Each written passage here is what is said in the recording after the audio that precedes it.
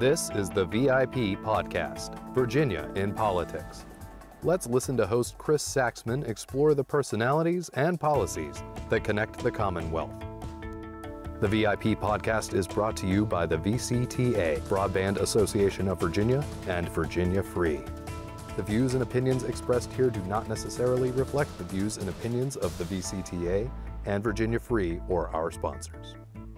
Well, good morning. This is Chris Saxman on the VIP Podcast. The VIP Podcast is brought to you by VCTA, the Broadband Association of Virginia and Virginia Free, of which I am its executive director. Joining us today on the VIP Podcast is a former VIP. This is the first time we've had a repeat customer here at the VIP Podcast. Delegate David Reid, great to have you this morning. So thanks, Chris, for having me back. I didn't realize that I was the first one to come back again. First of many, we hope. Okay, yeah. I mean, I understand. I mean, you've got 100 people or 140 to go through, so I do appreciate you. Well, we've had a great conversation going on with folks, and we're just blessed that the Broadband Association can sponsor this VPM, the studio here, because it's really important to go deeper with policymakers, leaders, candidates for office in some situations, and discuss the issues of the day and get to know them better. And, right. and during the course of our conversations and follow-ups, we discovered that we're both fans of Tottenham Hotspur. We are both fans of Tottenham Hotspur, and they did not do very well at all yesterday. Or this week. We lost to Man United and to, God, who we lose to yesterday? We lost to Newcastle. Newcastle. Yesterday. They're back in the Premier League.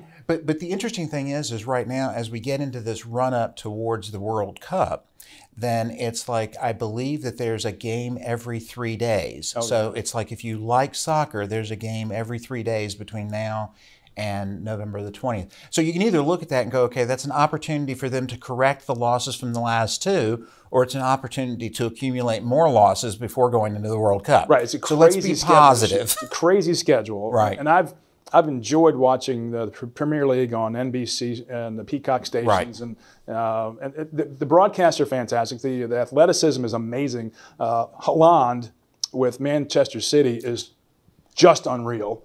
He is. That guy's a machine. Yeah, no, I mean, it is just amazing. It's almost like that he is just so much bigger and faster, because normally it's like you might have someone who is fast or you might have someone who is big, right, but not both big and fast and able to use his skills to be able to score goals relentlessly.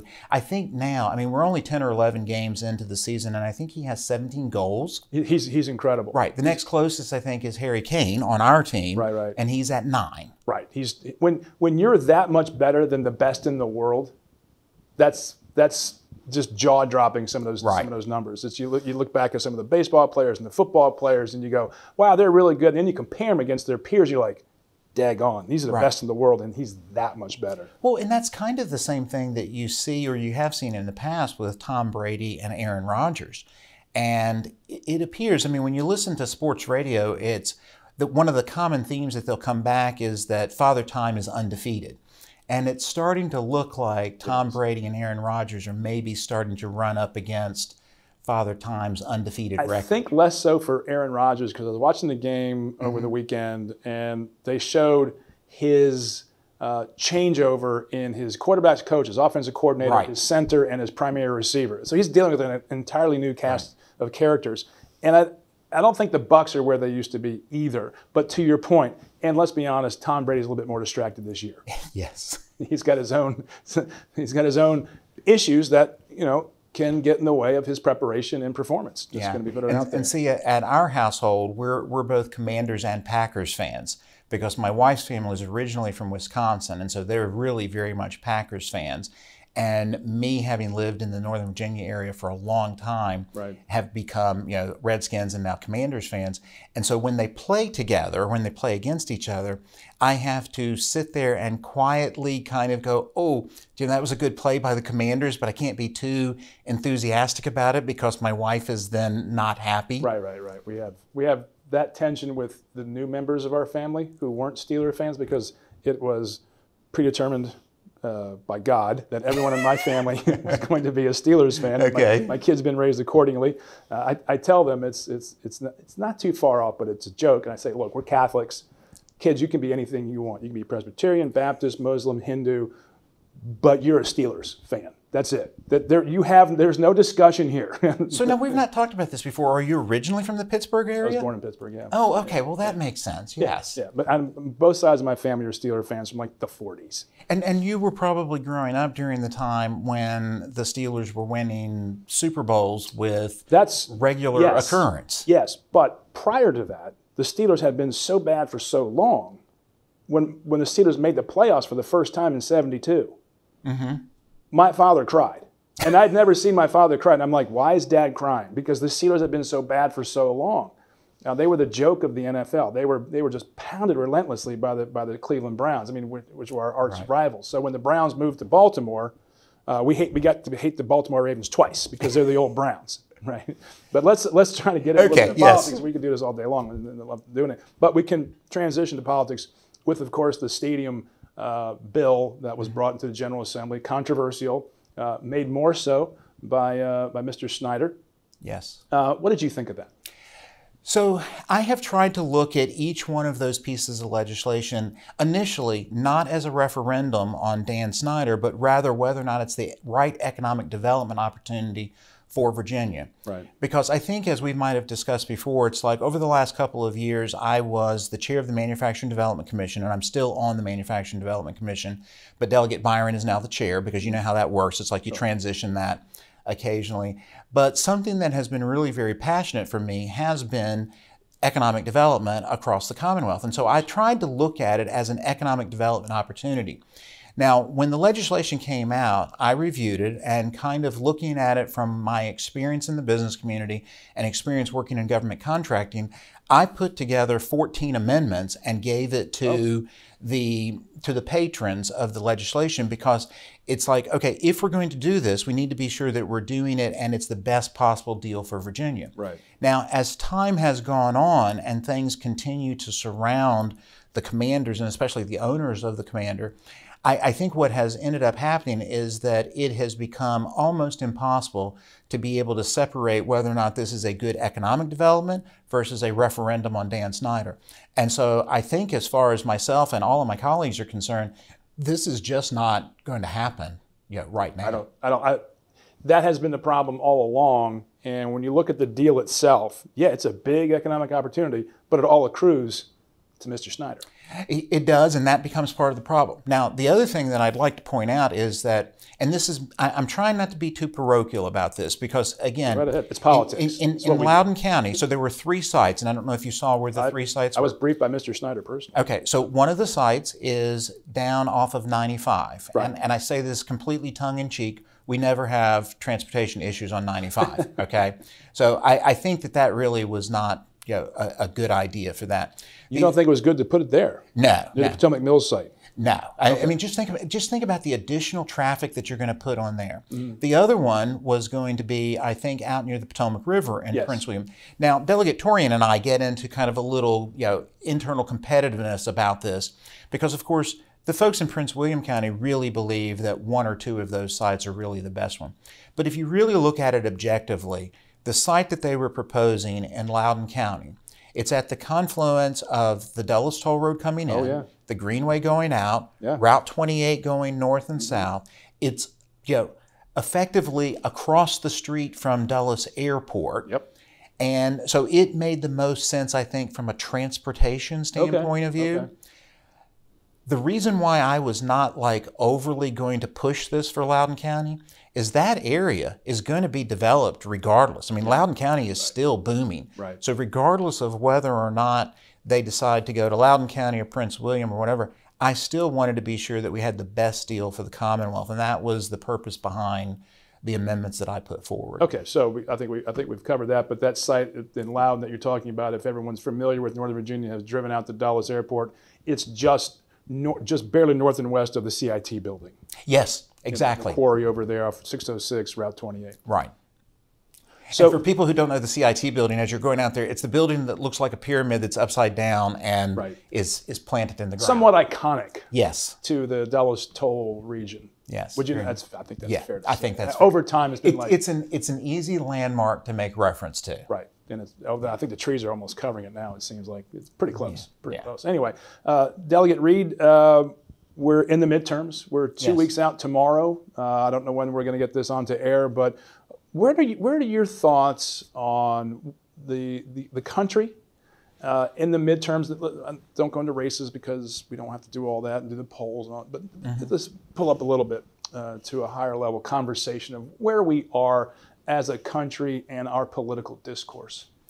If we're talking specifically about the political discourse, I think that one of the challenges that we have right now as a society and as a country is it seems to be that the folks that are on both of the ends seem to be very loud and very vocal, and that gets amplified in different ways, either by social media or the press, because those are the things that will draw viewers. I will tell you that as I go out and I'm knocking doors for Jennifer Wexton, and I am going and helping out with other candidates as well, that when you go and you talk to people at their doors and you ask them, what are the things that concern you? What are the issues that are important to you?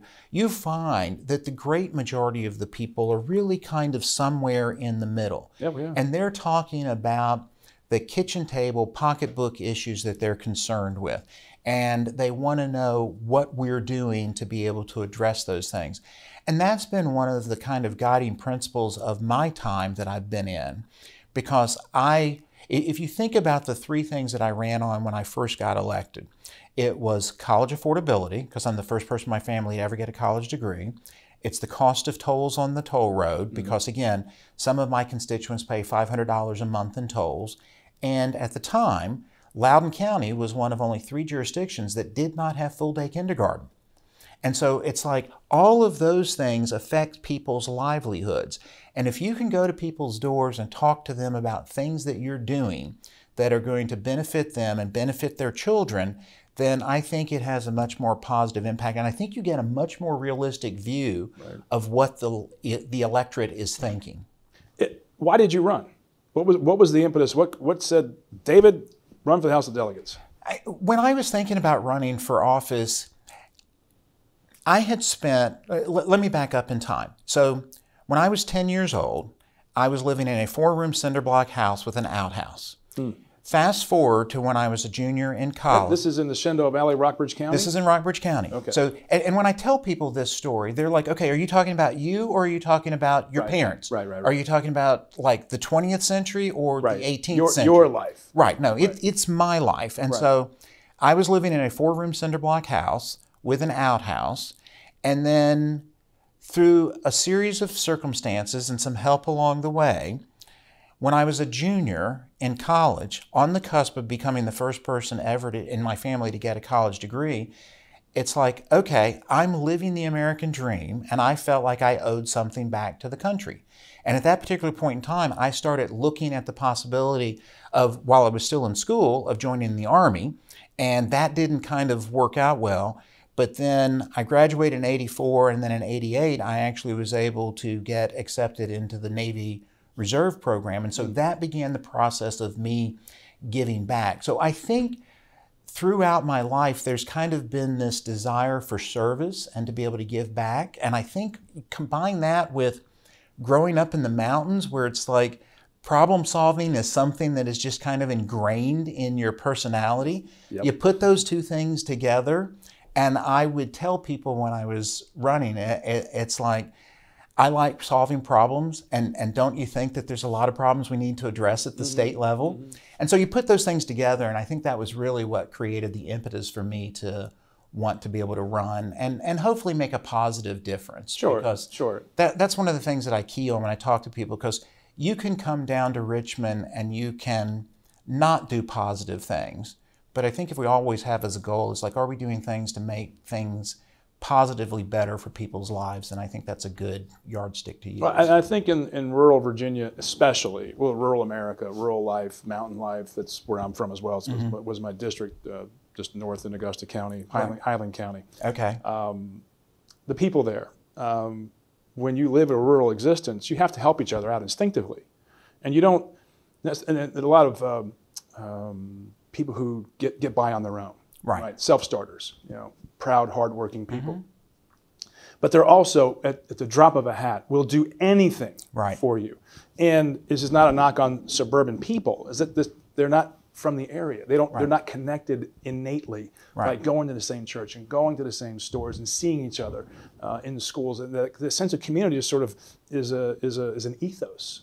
Well, it really is. I mean, and to one of the things that you're talking about is like because I still have relatives in Rockbridge County and still visit the area. And one of the things that I've been doing as part of the Manufacturing Development Commission is I've been traveling around to places in the Valley and South Side, because one of the things that from a business perspective, VEDP, the Virginia Economic Development Program, does a really great job of being able to attract new businesses. But I had asked them, I said, so who's talking to businesses about business retention? Because if the first time we hear that a business is moving to Alabama is when we see the press release, then it's too late. So one of the things that I made as kind of the remit when I was the chair was to go and visit these manufacturers and let them know that we're interested and we're appreciative for them being here. But as you travel around, whether it's South Side, Southwest, or in the Valley, there is this thinking where it's like, I don't want a handout, but I want a helping hand. Right. And so we just have to kind of think about that from a policy standpoint of view. And we're even seeing it now where we as the General Assembly have made some substantial investments in rural broadband. I mean, to the tune of north of $800 million. And right now, I think we're probably a national leader in that. And when you talk to the people that are rolling that out, it is a life-changing event for them. Broadband is the rural electrification of the previous century. No, without question, without question. So coming from that background and saying I'm going to run for the House of Delegates, were you involved politically? Did you do the stuff at the local level that people said, oh yeah, we know David, or did you just say, I'm going to run for the House of Delegates, political party be damned, and here I am? So that's a really good question, because so my wife and I have now lived in Loudoun County for 22 years. Prior to that, I lived in Alexandria, which is really very Democratic.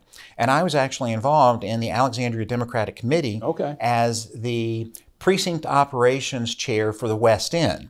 So I was very much involved, and then moved out to Loudoun County and wasn't involved initially because at the time that we moved out there, we're in a new house.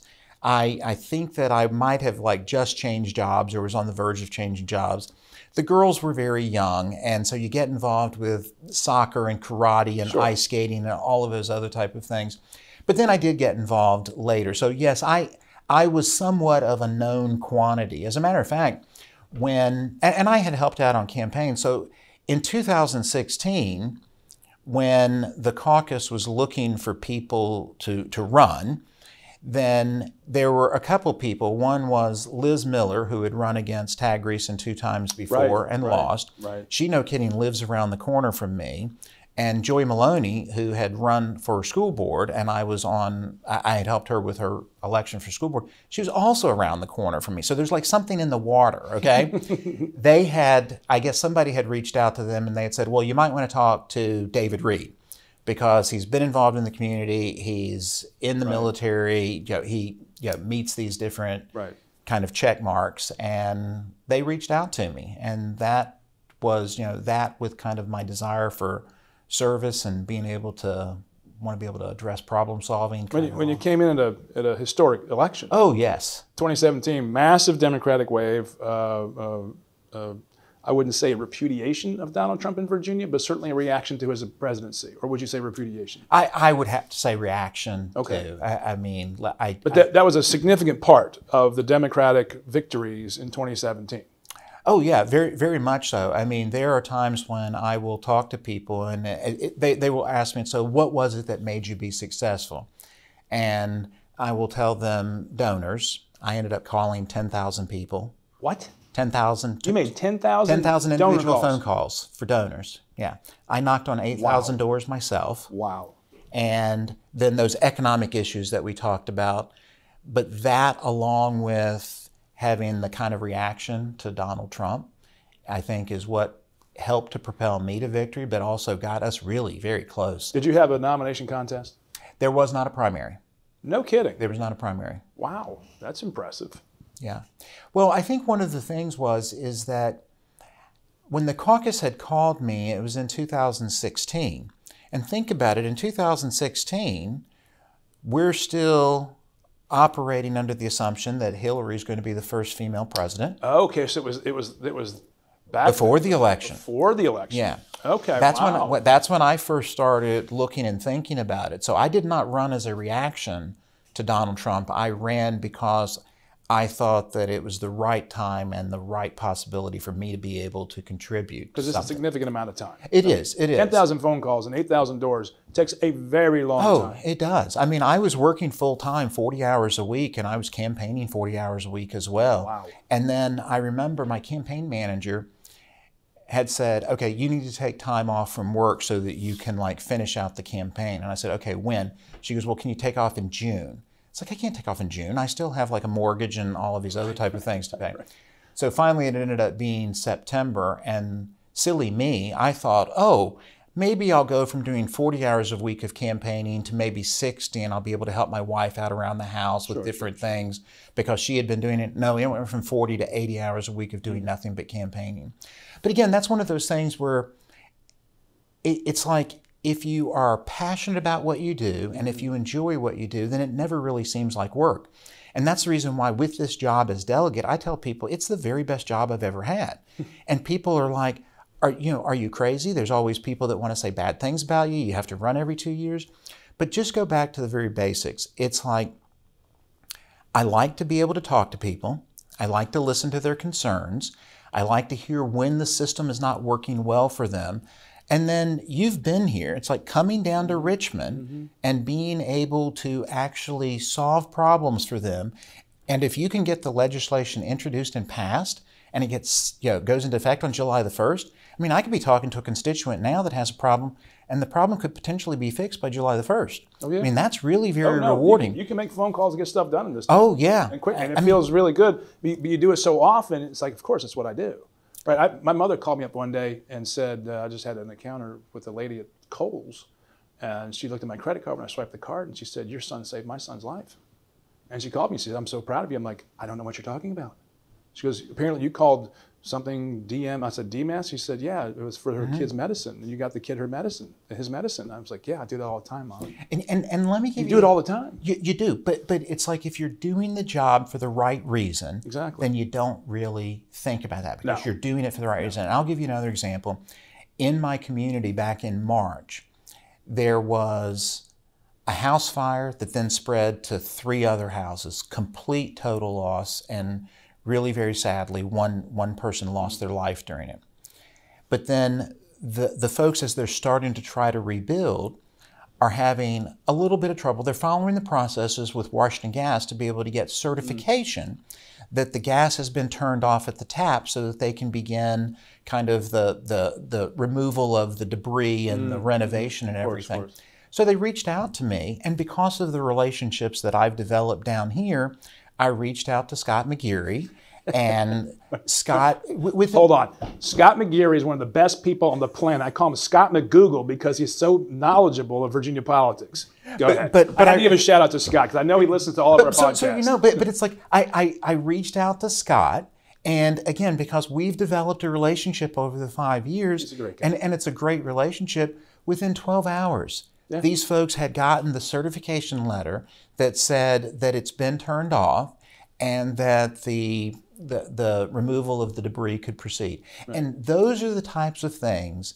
that actually have a direct impact on people's lives. Because if you think about it, they've all lost their houses. They're living in temporary housing. They're having to adjust to everything. They're having to buy new clothes, new cell phones, get rental furniture, and all of this other type of stuff. So if it's something that me or you in the past could do to make that a little bit easier for them, then that's the reason why you do the job. And that's what I think gets people out of the negative political discourse that I began the part of that conversation about. It's like, you're not the guy out lobbing bombs. You're not the guy who's taking on the other party or picking fights within his own. You're to me, and what I've heard throughout the building, if you will, and from other folks, is that you plow ahead, you get your job done, you do it amicably, a song in your heart and a smile on your face, and you just carry on. It sort of brings me to my next question, and you're not going to answer this, so don't start. The night, and I'll preface it by saying this, offering this story. The night I was elected, 2001. This is just less than 2 months after 9/11. Wow. So on stage with the wife and the kids, at the big event, we won, and we won the Mark Warner won, Tim Kaine won that night, governor, lieutenant governor, but Republicans had a very large majority in the House at the same time. Can you imagine that dynamic today? Doesn't happen, right? So I get up off the stage, I go down to the bar to get a drink. The first question I'm asked, literally the first conversation I have, what are you running for next? Here's the kicker. It was my parish priest. Right? You're like, what? It never dawned on me that I would be considered for another race. Right. I never thought about state Senate, U.S. Senate, Congress, whatever. I mean, it was totally out of my mind because you're grinding so hard in the campaign. Right. But then it starts being put upon you. Right. Now.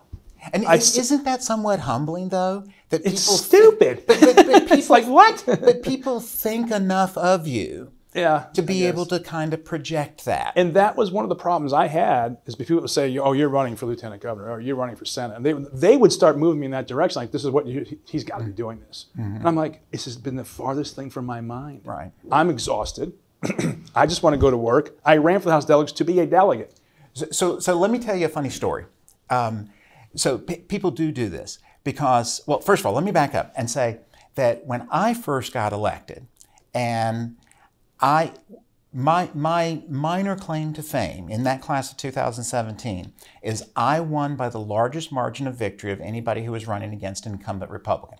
I got almost 59% of the vote. Massive. And even if you attribute a large portion of that to Trump being at the top of the ticket, there was still the hard work that had to happen to make it possible, and the message and other things.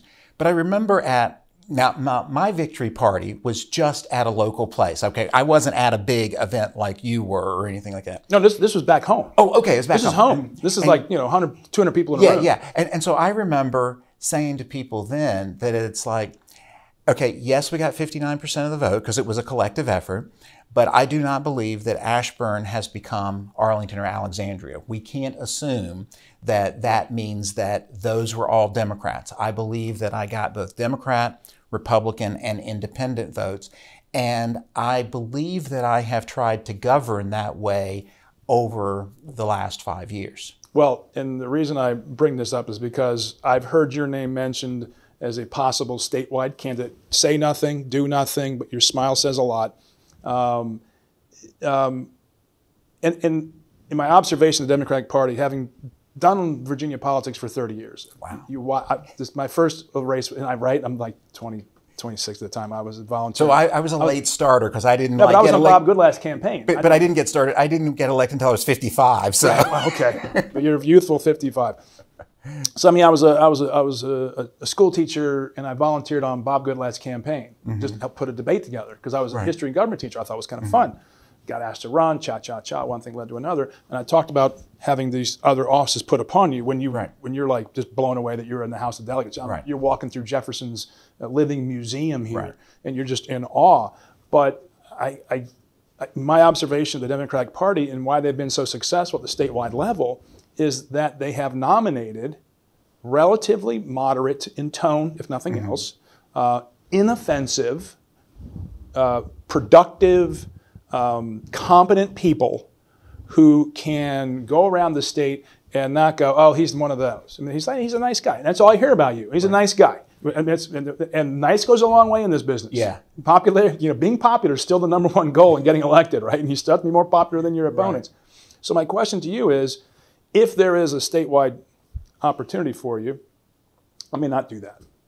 What do you see the future of the Democratic Party in Virginia to be? Is it aligned with the National Democratic Party? Because I don't think it is. I don't think Virginia Democrats are that far left or moving that far left that quickly. I think one of the things that we've really kind of come to recognize, and I think that this was partly an outgrowth from 2021. I mean, we had a really good run of having 12 years of electing statewide offices in Virginia. And then I think, and this is of course is in no way reflection on the candidates who ran, but I think sometimes there were like external influences that probably influenced the campaign. And I think also that there's probably, and I think both parties do this, where you think, okay, Virginia is more red or Virginia is more blue than it really is. Because I think Virginia still sits at this kind of crossroads of the mid-Atlantic and the southern area.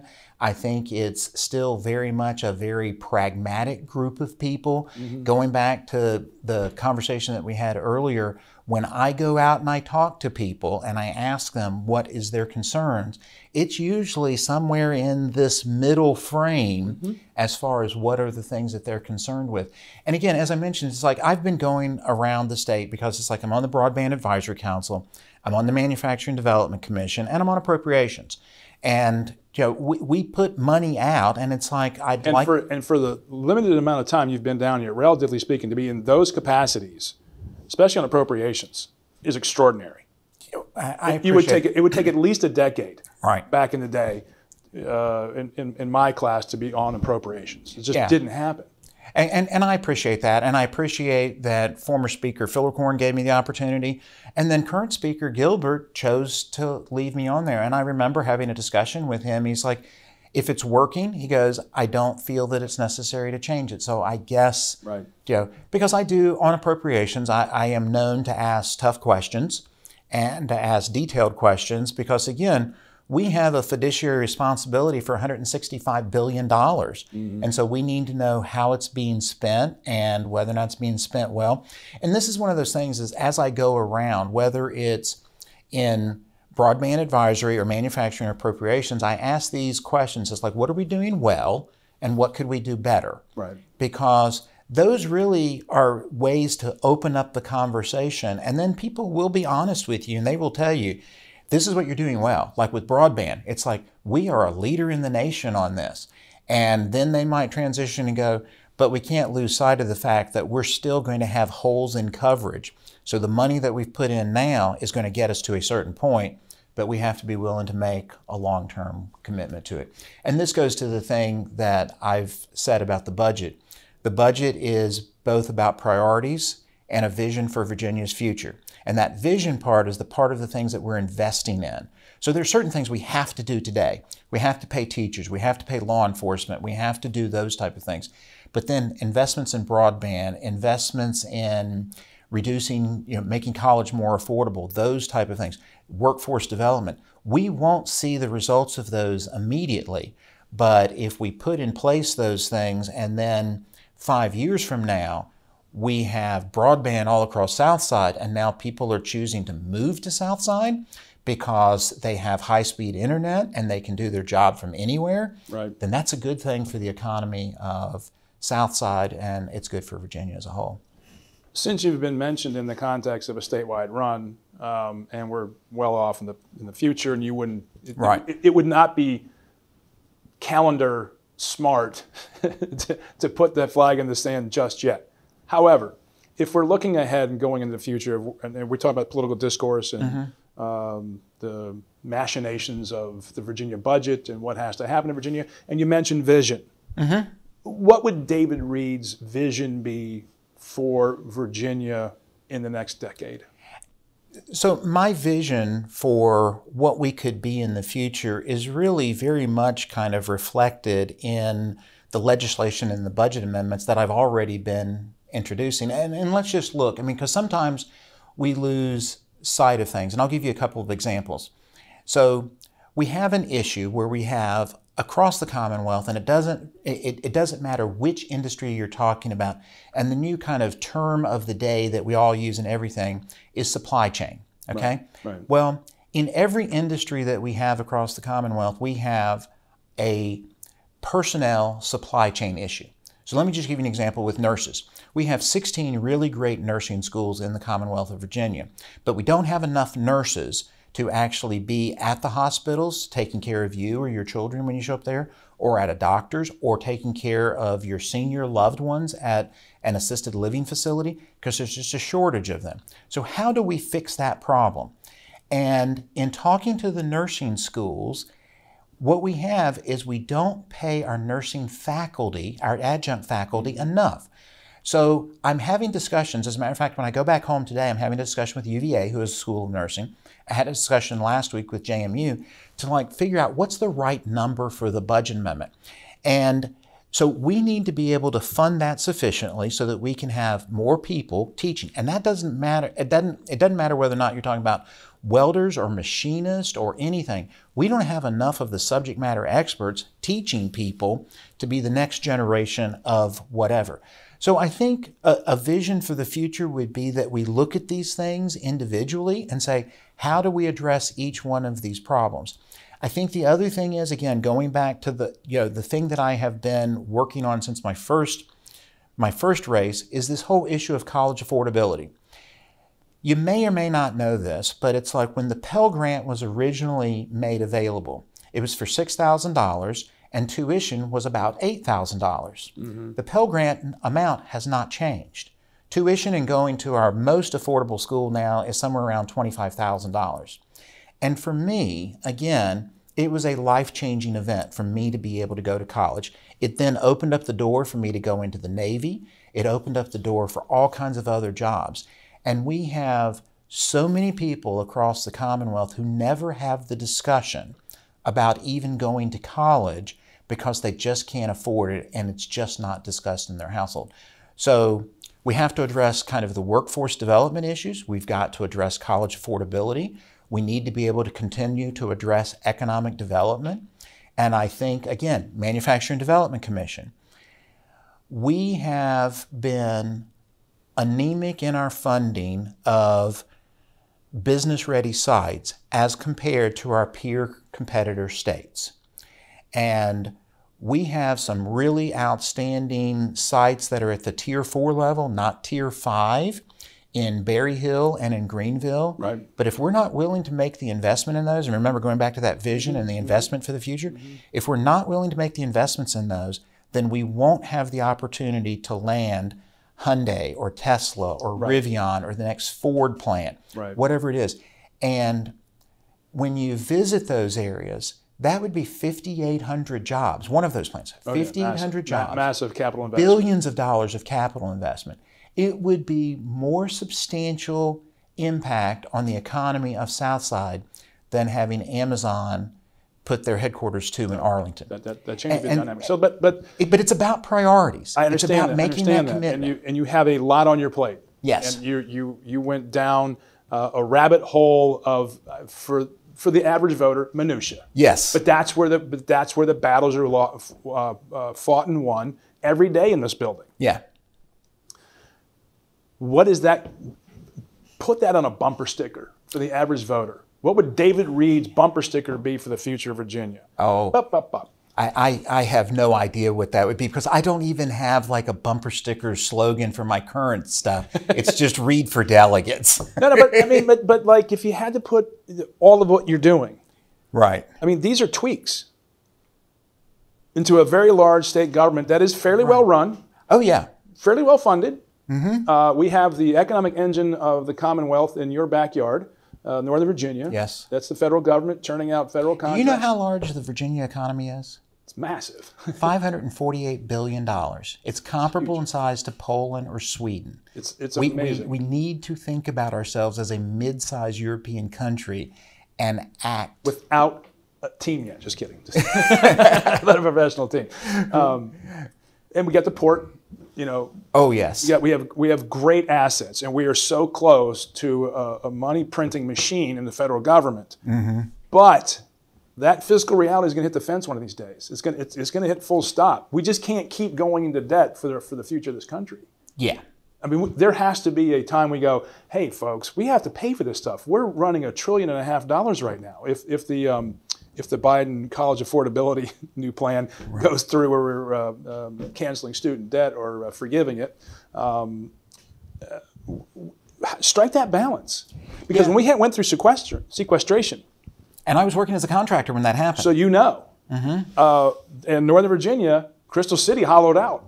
I mean, it was a devastating impact in Northern Virginia. And that's the reason why it always is so perplexing to me, because you know it, okay, and I know it, but when you have candidates who are running for federal office in the Northern Virginia area that will say, I'm willing to shut down the federal government. It's like, do you understand what you're doing? Well, when Ted Cruz shut down the government and during 2013, Ken Cucciolino was like, seriously, Ted?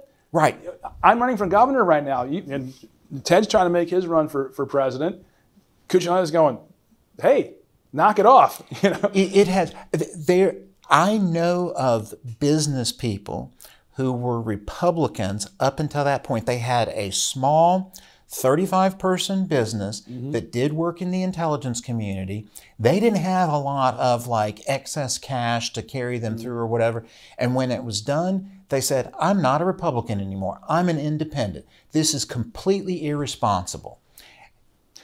And I guess that's getting back to that political discourse, because we have significant problems. And I moderated a debate between Elaine Lurie and Jen Kiggins 2 weeks ago. And I laid out all of the fiscal realities this country faces. And in 2032, we'll be $45 trillion in debt. We're running $1 trillion deficit. We've got Medicaid, Medicare, Social Security, which are not state issues. No. But they're going to be impacting the forward growth of this country, which then impacts the budget and all the investments you were talking about. You can't make those investments if you're not running a positive book, right? Right. And that's where I think this political discourse really has to get shaped up, or we can't continue. This is unsustainable. Would you say? Is this sustainable? So let's go back to the political discourse discussion, because I think that's kind of where we're going. And I think it's driven by the individual and recognizing, again, when I went home after the 2018 session, my very first session, people would say, what were the lessons that you learned while you were in Richmond? The number one thing that I tell people is you got to be able to do basic math, because 51 is still greater than 49, and everything else rolls downhill from there. That's okay. The speaker at the time, Kurt Cox, every day. Yeah, I mean the speaker, Kurt Cox at the time. I mean, and you needed to get at least 2 Republicans to support whatever you're doing. I mean, and I knew that from the time that I spent working in business development. It's about relationships. So the first thing I did when I got down here is I went and introduced to myself then Delegate Ben Klein, who represented the area of Rockbridge County, and said, I was born and raised here. Yeah. I then went and introduced myself to Terry Austin, who represents the area where my mom was from Botetourt. And Chris Collins at the time, because I went to school up at Randolph-Macon Academy for a couple years. He represented that. And Matt Ferris and Les Adams, who represented the area down in Alta Vista in Pittsylvania County, where my dad lived at the time. And Glenn Davis, who represented the area where I had done reserve duty with the Navy down in the Tidewater area, because I wanted to be able to develop relationships so that I could maybe get at least 2 Republican votes. Give me 2. To get something done. And the other thing that I would tell people is that, and again, this is about the political discourse stuff, we've got to be just a little bit empathetic. The issues that we have in Northern Virginia are not the same issues that you have in the Valley, Southwest, or South Side, or any other place around this. And we need to be empathetic to what their concerns are, and by going and talking to people, they can be empathetic and then go, wait a minute, what? Your constituents pay $500 a month in tolls? You could like buy a nice car for that. Yes, they could. And so it is a two-way street. Right. And it's one of those things where it's like, we have to be able to recognize this difference in diversity across the Commonwealth and be able to talk to people. And then I think that provides us with a way forward, because then people will trust you. They will know that you're an honest broker and that you will stand by your word. And I think that those things are so very important. It's so very important. 20 years ago, almost 20, I'm just done. I know, when you start thinking about 2001 and now it's 2022. But back then, we came out of a time that fiscal responsibility was because of Ross Perot in 92. He changed the entire dynamic of that election. I say he won the debate, but this didn't win the presidency. Right. He won the debate because both political parties said we have to balance the budget. We have to pay off our deficit, and pay down the deficit, and pay down the debt. He won the debate. And both parties went after his vote because he got 19% of the vote. Yeah, no small amount. And at the time, we really didn't have the global competition that we have today in the 90s. Right. And that really funded a lot of our growth and a lot of American dynamism following the Cold War. Our generation is in a different place. Yeah. Right? We're coming into this, okay, it's been 20 years since I've been in directly involved in politics. And I look at, and 9/11 had a huge impact on that because we put those wars on the credit card and justified it as such. Very much so. And that funded a lot of growth in Northern Virginia. I'm not going to go through it all, but we have to get back to that. Is this sustainable, this current path that we're on? We understand the reaction to 9/11. I don't think we understood how deeply those reverberations were. Right. Seismic. But if we don't get back on a fiscal sane plane, and how do we draw that balance and go, look, guys, you can't pay for your grandparents' Medicare if we don't do something here, or the kids' future. So that's one of those things where it's really very nice that the Virginia Constitution requires a balanced budget. Thank God. Okay. So therefore, we have to live within our means, and because we do not have the ability to print money, then that again means, going back to that earlier part of the discussion, we have to make priority decisions about the budget and then figure out what those investments are for the future. And it's constantly a balancing act. I will tell you that one of the things that I have often said when I am mentoring candidates who are thinking about running for office, and I will ask them, I will tell them, so what are the top 3 things that you think are important to the people in your district? And invariably, they will start to skew towards national level things because that's what you hear a lot about. Okay, so you're running for school board, you're not going to have an impact on. So it's like I will try to get them refocused, because one of the things that the Navy teaches you really very well is about respecting the lanes in the road. And so one of the things that I try to do is I try to stay focused, very laser, on what it is that we can do within Virginia and what we can do at the state government level. And I have a really great working relationship with Jennifer Wexton in their office, so that when issues come up, especially constituent issues, we refer them to them. And when we have issues that come up that are Board of Supervisors or school board issues, we refer them to him. So it's like, while I recognize and I appreciate the discussion about the federal debt and the deficit and everything like that, I'm going to leave that for the folks that are at the federal level. It's a very wise move when you're running for state office, but I'm sure we'll trespass on that issue another time. But one area that does impact state budget, and you know this very well in Virginia, is Medicaid and Medicaid eligibility. Yes. And with the pandemic ending, we might see a lot of people no longer eligible for Medicaid after the expansion from the pandemic, the emergency. How is that going to impact the state budget, and what is the responsible path forward for those on Medicaid in Virginia? With Medicaid expansion, initially, of course, when it was rolled out, we thought that it was going to only benefit about 400,000 people. Now it's somewhere north of 600,000 people. And that in itself is really very telling, because it tells you that there's a large number of people who need health care and who were not getting it.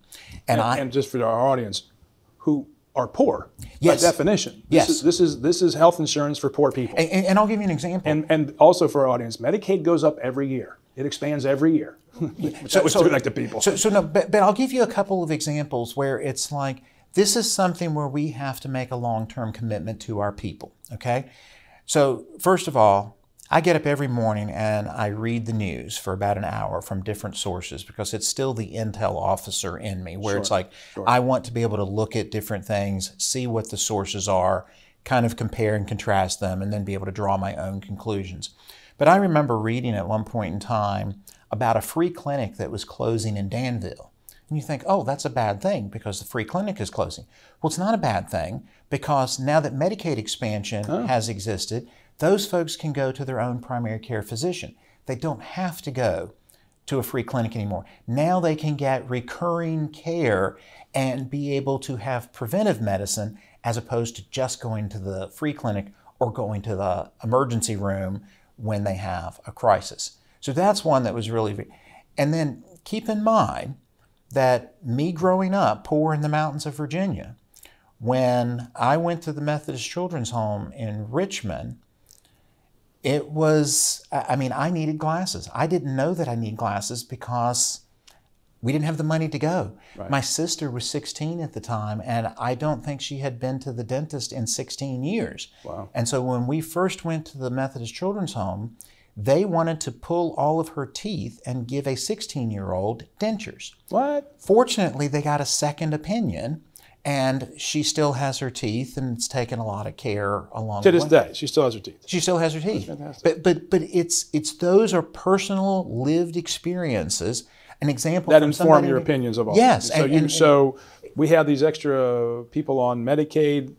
That's a difficult conversation. Not because you don't want to have people on Medicaid for their personal health, which you just described. Right. But the budgetary impact is going to be significant potentially to K through 12. And again, we go back to the question about what are our priorities. Right. We're going to have to make priority decisions. And I will tell you that when I first got put on appropriations and I got the budget, I read through all 601 pages. I did it, in Thinking you small. need another hobby. I it did it in small bits of 10 or 25 pages. I think I would rather drive a 10-penny nail through my knee than But it's like that. I wanted to know what I was getting into, and I wanted to be able to do a good job. Right. And it then helps to inform my decision making along the way. Things where I did not know the answers, I can go and ask the experts and go, I saw this in there, can you explain this to me? Mm-hmm. And it's so amazing that when you actually take an interest in people's work, whether it's people's work within the state government or a manufacturing facility in Wytheville or something else, they want to talk about what they're doing. Mm-hmm. And if you listen and you're a good listener and you ask questions, you can learn a lot along the way from people. And that's going to be a difficult conversation for the Commonwealth. Fair to say going forward. Is it not? I mean, the impact of the pandemic. We were blessed to get through it. I don't think it was our finest hour as a country per se politically. Both sides politicized the pandemic, but injected with a lot of money, a lot of programs, and like 9/11, this is sloshing around. It's like, okay, where's this going to settle out to, right? And this is going to be a very, very difficult conversation for folks in the building going forward, don't you think? Right, and that's and again, that's the reason why we get elected. We get elected to be elected leaders and to make those difficult decisions. Right. And again, I think the way to go about doing that is to look at all of the information and then make the very best possible decision that you can. That has held me in good stead for the last 5 years and for the last 30-some odd years in the business community, because I've worked in several different industries, so banking and training and business development and counterterrorism and global telecommunications. I've always known where to go to talk to the experts to find out what are the right best decisions. But then again, the Navy teaches you a lot of things along the way. And one of the things that they teach you is that at some point, because you are the officer, you have to make the decision. And the people have elected us to be elected leaders. So we have to take all of this information and then be willing to make the tough decisions. And then the people will decide, for me, every 2 years, whether or not they like the decisions I'm making. And if not, then move on. And so we must today as well. But I think your sunny disposition, your willingness to work as hard as you have, is a reason why so many people think so highly of you. I appreciate that. And are suggesting, if nothing else, that there might be another office in your future. And I have to tell you that it's like, I really do enjoy the job. I've always told my girls, do the very best job at whatever you're doing, and the future will take care of itself. Very true. And I also believe one of those kind of golden rules where it's like, treat people the way you want to be treated. And that goes a long way. And so, yes, I have Democratic colleagues and Republican colleagues. I have friends on both sides. And I just want to be treated the same way. I want them to give due consideration to my legislation, regardless of whether I'm a Democrat or a Republican. And I am a Democrat, so it's mostly the Republicans. Yeah, yeah. Well, I mean, your story is a compelling one. I think it informs. It's obviously informed who you are and what you do. But I think your persona, I don't know, it's a weird way to say this. Just you always have a smile on your face, and it's like you grew up in these hard circumstances, and yet you have, were you always that kid? You just didn't know you were poor? Like, I mean, I'm sure you did at some point. So that's really because I did not know that I was poor initially. I didn't know I was poor until 4th grade, and I got called to the principal's office. Have you ever been called to the principal's office? Not for being poor. But No, but have you ever been called to the principal's office? I don't want to answer this. Come on, fess up. Okay, so I get times. Okay, so I get called to the principal's office in the 4th grade, and when you get called to the principal's office, just like when you get called to the speaker's office, and I'm not saying that ever happened to me either, but it did, you're automatically thinking, oh my gosh, what have I done? Oh yeah. Okay? You get called to the commanding officer's office. Right. It's like, oh my gosh, what have I done? Right. So I get called to the principal's office, and I'm thinking about all the things that I know that I've done that morning. Again, living in the mountains, Rockbridge County, we had a rock fight at the bus stop, throwing rocks at each other. Smart. Then we got on the bus and continued to fight. Then there was probably something I did when I got to school. So all of this is going through your mind. Right. I get up there, and there's a counter, there's a box on the counter, and the lady there says, we've collected clothes for the poor children, so here's your box of clothes. No, you were told you were poor. I was told I was poor by the school system. No one would ever do that now, okay? But that's how I found out. And people will ask you, it's like, so what did you think about that? I was excited I got new clothes. It's like that story with the kid, the pony at Christmas. Where's the pony? But again, we lived in a 4-room cinder block house, not 4 bedrooms, 4-room. I got it. So my dad and my 3 brothers all slept in one room. My sister slept in another room. We heated it with a wood stove. There was an outhouse. We got our water delivered by a truck in a cistern. The people across the gravel road were in a single wide trailer. The folks across the hill were in a double wide trailer, so they were doing well. That was uptown. Right, and then the other folks had a single wide trailer. Yeah. This is how I grew up. We didn't have money for a bicycle. We would take our stuff we would get in the tractor and take our stuff to the landfill, and then pick up other people's old beaten up bicycles and bring them back and put together our own bicycle. You made do. Yeah, I mean, still had fun doing it. We ate a lot of fried bologna sandwiches and pinto beans and oatmeal. Didn't go hungry. Didn't think otherwise, right? No. Yeah. Didn't know I was poor until 4th grade. Delegate, it's always a pleasure to talk to you, even when we're chatting on a phone or shooting text. I always smile because you're always smiling. It's infectious and it's long overdue and much needed in our political discourse. And I wish you the very best in the future. And hope you'll come back on. Very much. It's good to be back. We'll be texting over the weekend with the Spurs this weekend. And so there's a game on Wednesday. Oh, that's right. Against Sporting Lisbon. Oh, because we're in the Champions League. Champions League, right? Yeah. Right. So I forgot about that one. Anyway, great to have you on the VIP podcast brought to you by VCTA, the Broadband Association of Virginia. Speaking of broadband, Virginia Free, of which I am executive director. These podcasts are available to you on YouTube, Spotify, and Apple. Please subscribe, like, and share. Thanks so much for joining us, Delegate David Reid. Thank you for having me. Great to have you.